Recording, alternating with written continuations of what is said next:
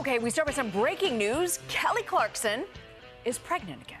She announced it late last night in the middle of her concert in Los Angeles, getting emotional while performing. Yep, and Clarkson revealed that the news to her fans that this will be her second child for both her and her husband, Brandon Blackstock. So congratulations to them.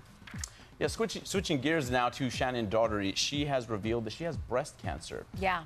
She says that she could have caught it sooner if it weren't for a mistake that she's now suing over. Daugherty rose to fame in the hit show from the 90s, Beverly Hills 90210, playing Brenda Walsh.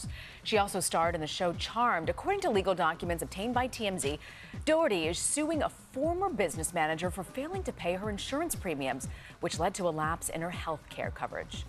Daugherty claims that her breast cancer is more advanced now than it would have been had she been able to get a checkup or cancer screening. Oh, those checkups are just so important to schedule and make sure you take care of that. Well, turning now to a co-star of Daugherty's from the 90210 years, Brian Austin Green. Bag. He's perhaps known better these days as Mr. Megan Fox. But according to Us Weekly, not anymore. Magazine reports they've separated. Fox and Green, they've been together for 11 years, and 5 of those, they were married. They have 2 young children. They met when Fox was 18. They were engaged once before, then splitting up.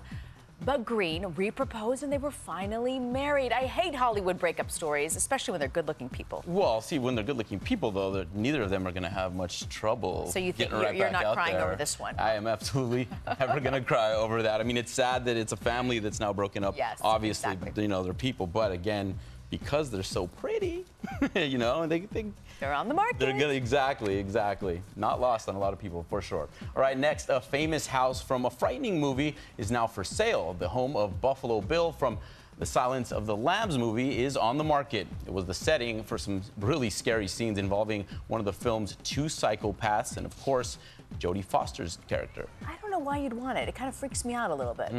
But this Western Pennsylvania Victorian is listed for $300,000.